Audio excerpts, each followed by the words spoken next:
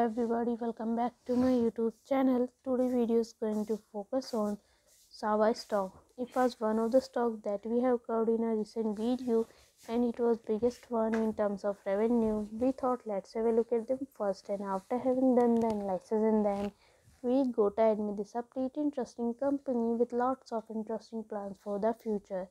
They want to grow their business significantly and the different ways that they want to achieve this. So we can easily see that the stock was trading at $37.41 each, 3.76 US dollar losses with 9.13% negative loss. In 5 days time frame, the stock was trading at $10.74 US dollar losses with 22.31% negative loss. In 1 month time frame, the stock was trading at $6.26 US dollar losses with 14.33% negative loss.